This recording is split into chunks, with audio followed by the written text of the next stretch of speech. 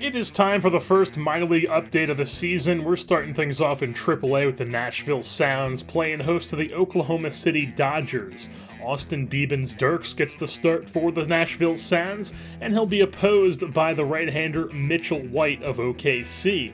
We'll start things off with the Sounds at the dish. It's Henry Ramos, brother of Elliot Ramos, who draws himself a walk, so he'll be on first base with one out. Next batter up is Sam Travis, the former Red Sox prospect, as he hits a ball off the scoreboard in left field. It's going to be second and third for the Sounds. Brings up Apostle, who is then going to hit a ground ball to third base that'll score a run, as it's an RBI ground out, and the Sounds jump out to a 1-0 lead. In the top half of the second, it's going to be Matt Beatty who draws himself a walk. After that, it brings up Rex, who grounds into a 5-4-3 double play. And that's 2 down in the inning. Next batter up would be Cody Hosey, who does what he did at his college career at Tulane, hits a long home run, ties the game up at 1. Cody Hosey, the Dodgers draft pick, puts that one on the grass. It's a 1-1 game. Bottom of the third now, Apostle at the plate is going to hit one down the left field line. That's going to get into the corner, and he has himself a 2-bagger. In scoring position, brings up Ryan Doro, who is going to smack one into center field, and that's going to drive an Apostle from second base, as it gives the Nashville Sounds a 2-1 lead in this ball game. Move things on to the top half of the 6th inning, where Terrence Gore came to the plate to lead things off, and he's going to rip one into left field, base knock for the fleet-footed Gore. After that, it's Jackson who's going to smack one into right field, opposite way. Back-to-back base knocks for the Dodgers, and there's 2 speedy players on base. Then Tyler White, the former Astro, comes up, hits a ball over to third base. Third baseman Doro stumbles with it, so he's only going to be able to get the runner at first. So it's second and third. They would intentionally walk Connor Joe, and then Matt Beatty comes to the plate and hits a ball out to left field, and that's going to drive in 2 runs, and OKC takes a 3-2 lead. After that, it is Rex who comes to the plate, hits the ball into center field, and he's going to extend the Dodger lead to 4-2, as the throw into home plate is not in time. That'll end Austin Beebens-Dirks' day, as he is replaced by Luke Farrell, who comes on for the 17th time this season for the Sounds. With 1 out and runners on first and second, it's going to be Cody Hosey hitting a ball down the left field line. That's going to drive in a run. An RBI double for Hosey makes it a 5-2 lead for OKC. Next batter up is Keibert Ruiz, who is going to ground out the shortstop. That's 2 down. A run does come in to make it 6-2, though. And then Rayleigh would go down swinging to finally end the inning. Victor Gonzalez came on in the 5th for the Dodgers, and he would still be on in the bottom of the 6th, as Ryan Doro is going to smack one out to right field. That's going to be a base knock. Another hit for him. He had a ton of hits on the day. Eli White, the super utility man, then came up, and he's going to smack one out to right center field. That's going to get down into the gap. And double for Eli White, and it's second and third, with 2 outs now for Rob Refsnyder as he pulls one into left field. Left fielder has some trouble with it, and that's going to allow 2 runs to come in as the Sounds are chipping away. It's a 6-4 game now as Derek Law comes in the top of the 7th. And Terrence Gore hits one to deep right center field. Martinez tracking it down. He's a great fielder, cannot make the catch, though. And then the fleet-footed Gore finds himself in third base to lead off the inning. Later on in the inning, it's Tyler White who's going to hit a ball down the right field line. Ramos could not make the play, and that's going to be an RBI double for him, as the lead is now 7-4 for OKC. Johnny Venters came in the game in the top of the 8th, and he's facing Terrence Gore, who Terrence Gore, of all people, almost homered against Johnny Venters. That would have been, maybe I should hang up the cleats moment for Venters, but he proceeds to come back and throw that slider to strike out Gore to complete the inning. So then we move on to the bottom half of the 8th, where Jordan Sheffield came on for OKC, facing Ryan Doro, who gets yet another hit in this ball game. This one down the left field line into the corner. It's going to be a leadoff double for Doro. And then later in the inning, Blake Swihart came on to pinch hit, recently sent back down to AAA, and he's going to be jumping on a pitch down the right field line, lands fair. Doro is going to score. It's a ground rule double. It's a 7-5 game now. Brings up Rob Refsnyder, smacks him at the right field. Swihart being aggressive, right fielder having trouble with it. It's now a 7-6 game. They have cut the lead down to 1. Cody Allen comes on to act as a bridge in the top of the 9th. Got himself into a bit of a jam, but he would get out of it as he strikes out Rex to end the inning. And then that's the bottom of the 9th. Edubre Ramos came on for OKC looking for the save. First batter he's facing is Sam Travis, jumps on the first pitch. They were hugging the lines, so he's able to chop that one into the hole and in the left field for a base knock. Then Apostle comes up, and he's going to clobber one into that left center field gap up against the wall. A ground rule double, so nobody comes in to score. It's still 7-6, but with nobody out, runners on second and third. Anderson Tejada also jumps on the first pitch, and that's going to drive in 2 as the Nashville Sounds walk it off. 8-7 is the final score. Anderson Tejada with the walk-off RBI, 2 RBI single, as all 3 batters in the 9th inning just jumped on the first pitch. Ramos throws 3 pitches, blows the save, as the Nashville Sounds win this game over the Oklahoma City Dodgers. Ryan Dora was player of the game. He was 4 for 4 on the day with 3 singles and a double. Cody Allen gets the win, and Edubre Ramos obviously gets the loss. Now let's take a look at some of the guys we have at the AAA level who probably aren't going to get prospect profiles, but we do want to highlight a bit about in this minor league update. The first one being Ryan Doro, the player of the game from the highlighted video. He was actually in AA for the majority of the season so far, but we just recently had to call him up because we've had a few injuries that have opened up spots for other people. And he ended up going 4 for 4 in that game we highlighted. He's a decent depth player. He just doesn't really have any room for improvement, being a D potential guy. He's got a decent bat. He's a solid infielder. He's decently fast. It's just he's not currently on the 40-man, so he's not being looked at to being added to the 40-man since he's a D potential and we don't have an immediate need for him. Hunter Cole is a guy who was playing quite well in AAA, but he went down with a fractured shin, which is unfortunate and also very unlucky because he has 88 durability, so it's not like he's a guy who's not durable and is going to be getting hurt left and right. He just had a freak injury, which is a shame because we could have probably used him in the big leagues at this point, and he probably would have been there by this point, considering that I've been calling up and down so many different people, and he is a guy who could fit at the big league roster right now. He's a pretty solid bat. He can field decently well at both corner outfield spots and at first base. Then we have someone like Rob Refsnyder, who at one point in his career was actually looked at as a pretty good prospect for the New York Yankees. He was the AAA second baseman for the Yankees when Steven Drew was their second baseman at the major league level, and he was just like the worst player I've ever seen. Maybe exaggerating a bit, but he was awful. I hated Steven Drew when he was on the Yankees, and if my old Twitter account was not deleted for DMCA, well, then I would be able to go back and probably show you 40 different tweets of me being like, just call up Refsnyder already. But that really didn't end up happening. He had a couple of shots and never really panned out. At this point in his career, he's just sort of a depth utility player. He can play second, first, corner outfield. We also don't really have anyone in the organization in the minors who has great plate discipline, so his plate discipline is definitely one of the better ones we have throughout the organization of guys who aren't already on the Major League roster. Then we have another super utility guy who's even more so of a super utility guy, can play more positions than Eli White, but the thing about him is that he is a super utility guy in the sense that he can play all these different positions, but he can't really play them all that well, and he does nothing else well either. He's not fast, he can't hit, he's just sort of like a guy who, like, I can play shortstop, I'm gonna make 7 errors a game, but I can play shortstop. And then you've got Sam Travis, who is another guy who, as far as I know, was a pretty highly regarded prospect for the Red Sox at one point, just like Blake Swihart, who we also have with the AAA team. And he's not putting up great numbers for us in AAA. Him, Greg Bird, and Ronald Guzman are all around the same overall rating at first base, so I mean, any of them could potentially be a first baseman for us at some point.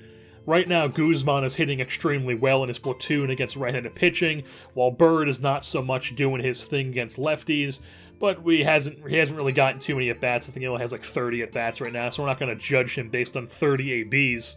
And Sam Travis is a pretty good bat, mainly against left-handed pitching. He can play a solid defensive first base, and he's still only 25 with a B potential, so you never know what can happen with his development. As we know, if you've seen multiple franchises from me, I am not opposed to keeping a guy in the minor leagues till he's like 29, 30, and then just being like, alright, time for your first call-up now that you're finally good, and having a 30-year-old rookie on our team. I've done that many times. Peter Mooney was one last season. Sam Travis could end up being that guy. Now moving on to the pitching side of things, we've got Edison Volquez, who is the guy who's been around in the major leagues for what seems like forever. Could have sworn I was watching this guy pitch when I was in like middle school. I'm pretty sure I was watching him pitch when I was in middle school. And he is pitching extremely well in AAA for us. The thing is, he is not currently on the 40-man, but we still might see him in the bigs at some point with how not sure our bullpen is, and our 4th and 5th starters. You never know what could happen with injuries. So at some point, he might end up in the big leagues this season. We've also got someone like Austin Biebens-Dirks, who is pitching extremely well in AAA as well. His big thing is that he doesn't walk anyone. He has a good walks per 9 rating, his stuff is not filthy, he doesn't throw hard, he's just accurate. He's also 34 years old and a D potential. He did pitch in 24 games, 6 starts with the Rangers in 2017, but with that being said, I doubt he's around for more than just this year because he'll be 35 next year's D potential. Not really someone I want to keep around to have a spot in my organization. Now moving on, we've also got Kyle Cody in AAA. He was a guy who was putting up pretty decent numbers for us, and he is a pitcher that the Rangers organization in real life still seems to have quite a bit of belief in, despite not currently being on their top prospects list. He is on their 40-man roster in real life, despite being hurt since 2018. He has not pitched a full season since 2017, barely pitched in 2018. So basically, he was drafted in the 6th round by the Rangers out of the University of Kentucky in 2016. He was then named the Texas Rangers Nolan Ryan Pitcher of the Year in 2017 for his year in high A ball. And then he missed the first 3 months of 2018 with right elbow inflammation. Tried to pitch rehab games. He pitched 2 games, 5 total innings in July of 2018. Ended up getting Tommy John later in July, missed the rest of 2018, all of 2019, and then despite missing all of that year, he was then placed on the 40-man following the end of 2019, despite never pitching at a level higher than advanced A-ball and not pitching at all, essentially, since 2017. Because that is such an interesting story, and he's also a pretty highly rated or a pretty decent prospect in this game for us. He's like a mid-60s B potential guy. I thought about giving him a prospect profile, but we have so many guys in the organization that I want to highlight in a prospect profile that a lot of them probably aren't going to end up getting them, and I'm just going to end up caving and being like, here's this guy in a minor league update video. But as of right now, I just decided Kyle Cody would be a guy we would just get out of the way as like, this is his thing. And since he's already on the 40-man, he's going to get immediately called up in September anyways, so you'll probably end up seeing him in September at some point on that team, maybe getting some innings in out of the bullpen. Colby Allard is a guy we already know about. He made 2 starts for us in the bigs so far this season, then he got sent down when Lance Lynn came back from his injury. And Allard also was an absolute stud for us in my San Francisco Giants franchise, MLB 19, if you were around for that. Hopefully he can have another impact like that on our franchise here in MLB 20. Luke Farrell is a reliever putting up good numbers for us out of the pen in AAA. Yeah, he put up good numbers out of the pen in the 12 1/3 innings pitched he had with Texas in 2019 as well. His ratings aren't anything special, but he's another guy where, like, you never know what can happen if he has a few good years of development in the minor leagues. We've also got Cody Allen, former stud closer for Cleveland, now on a minor league deal with us after getting DFA'd by the Angels last season. And yes, I did change his contract in-game to a minor league deal. He's making $500,000 rather than the $8 million he was making, because for whatever reason, in MLB 20, they had him on the same contract that he signed with the Angels for the 2019 season, which one, he got DFA'd from, so that contract no longer exists, and two, even if he did finish the season with the Angels, that contract wouldn't exist still because it was a one-year deal.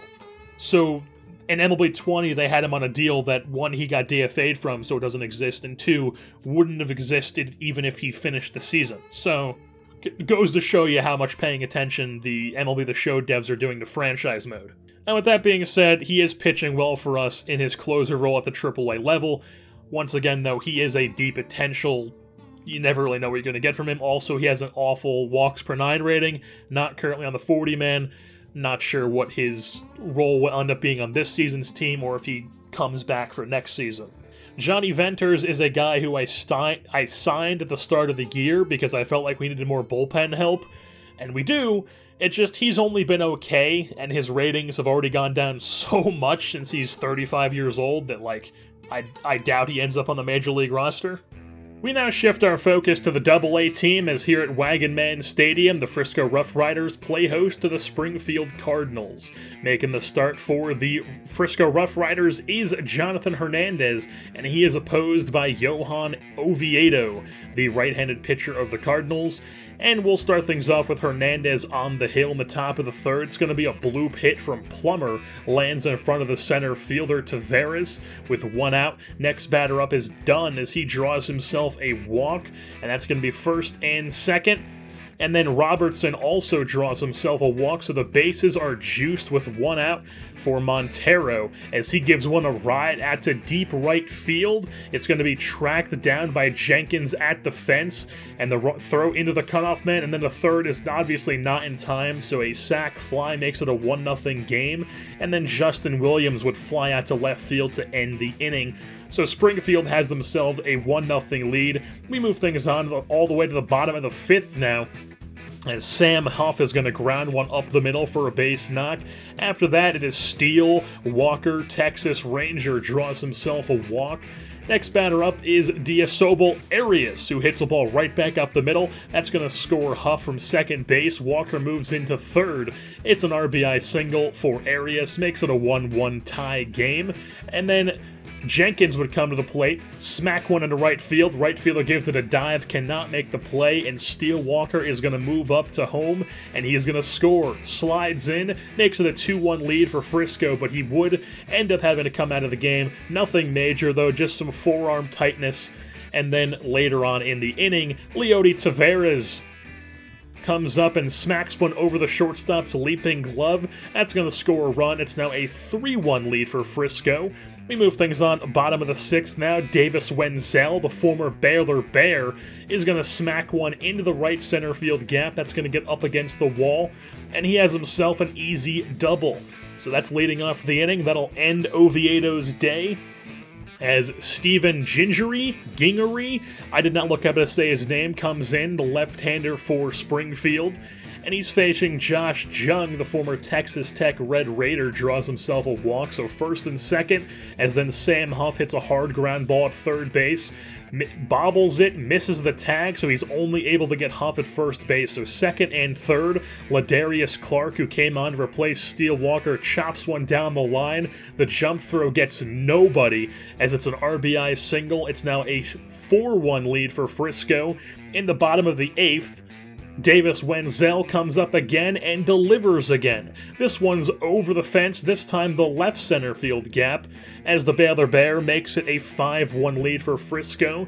And then Yoli Rodriguez came on in the top of the ninth looking for the save, and things did not start off well for him, as Justin Williams connects on a pitch, hits it off the sign in right center field. It's now a 5-2 game, and then the first baseman, Chinea, comes to the plate, hits the ball down the right field line. That's going to be an easy double for him. So he's in scoring position with nobody out, and the Cardinals are threatening here, but Rodriguez would clutch up as he strikes out Herrera for out number 1. Donovan then comes to the plate. He pops one up to shallow left field for out number 2, and then out number 3 would be Fletcher, who is going to fly one out to left field as Bubba Thompson is camped under it in front of the track, and that's out number 3 as the Frisco Rough Riders come out on top over the Springfield Cardinals here at Wagon Man Stadium. Davis Wenzel was player of the game. He had a double and a home run on the day. Those were his 2 hits. As you can see, this game still has the glitch where players on our team have their team's uni on, because I'm sure not a single person who works for MLB The Show on their dev team is even aware of this issue. Jonathan Hernandez gets the win for Frisco. Johan Oviedo gets the loss for Springfield. And now we move on to taking a closer look at some of our AA players. So the thing about our AA team is that a lot of these guys are B potential guys who are still a few years away from the major leagues because they're so young, but they could be legit players for us, and because of that, I will not be going super into detail on their ratings because there's quite a few of them that I would like to highlight eventually in prospect profiles, and it would defeat the purpose of a prospect profile if I was just like, hey, here's this guy's ratings right now. So I'm not going to do that, but we are going to go through some of these guys' stats, like Bubba Thompson. 1, 80 grade name. 2, he's raking in AA so far. He's got a 952 OPS. Then we've got guys like Steele Walker, also 80 grade name, also raking in AA.